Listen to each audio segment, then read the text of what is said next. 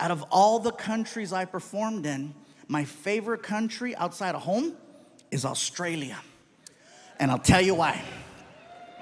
Australia, much like us in America, has its list of priorities. You know what's not on their list?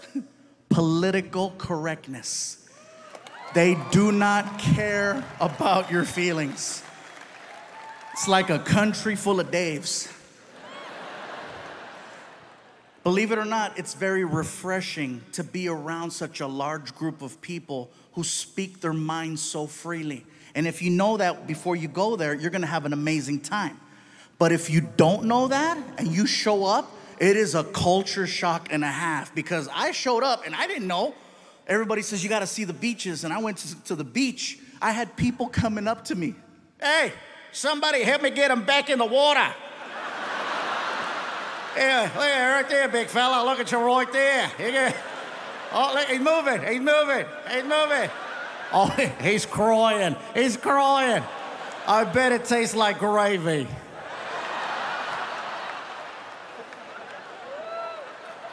It's not bullying if everyone does it. Yeah, that being said, I'm in Australia, Sydney, Australia, at the Opera House. For me, it was one of the most iconic places I've ever got to perform in. It was bucket list, definitely. After the show, I wanted to go hang out with some Aussies and see what that was like. I'm hanging out at a pub. First things first, Australian people do not drink Foster's beer. That's an American thing. They don't drink that over there. I tried ordering one to fit in, didn't go over well. Bartender looked at me. Hey, you like the taste of piss, do ya? Okay, don't order that again. So I'm hanging out with these two Aussies, and we're drinking a rum called Bundaberg. At first glance, it looks like a Coca-Cola bottle because there's a polar bear on the front. And then you drink it, and you're like, that's not Coke. As we're talking, a third Australian joined the conversation. And he sounded a little bit different from the other two. He had more of a raspy voice. More like, all right, yeah, mate, yeah, all right. He sounded like a drunk pirate underwater. These two guys didn't like him, so they called him a name and they left. And now it's just me and drunk pirate. We're talking about life.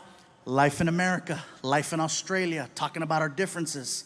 He tells me that he's a professional knife maker. He's showing me how it's done. He's showing me pictures. We wind up polishing off 3 bottles of this rum. And drunk wasn't even the right word to describe our level. My tour manager, Ryan, he comes up to me and he says, Gabe, time to go.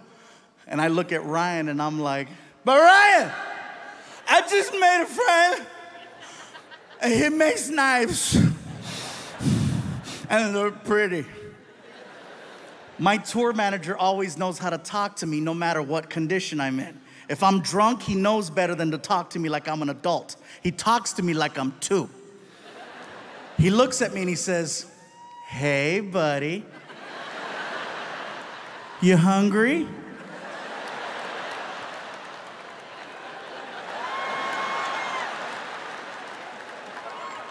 Well, listen, if we don't leave right now, they're gonna close McDonald's and you're gonna have to eat at the airport.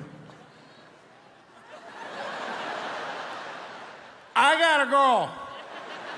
Oh, Mom, you gotta go, no worries. And he goes to shake my hand.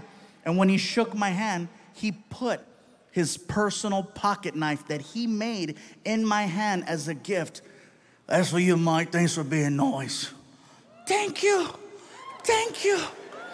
I'm gonna cut cheeseburgers with this.